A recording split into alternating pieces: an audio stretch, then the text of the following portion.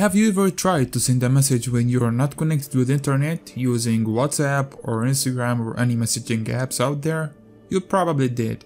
Well, what happens when your phone restores the internet connection? The messaging app will directly send your message, even if the messaging app was closed or the screen was closed, or even if your phone was restarted. This is what Work Manager offers. It will do your work reliably in the background when the conditions are available.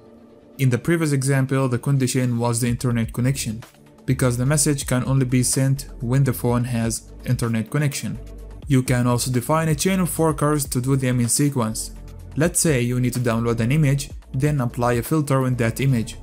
After that, you want to save it into the storage. The perfect way to do this is by defining a chain of workers and execute them sequentially.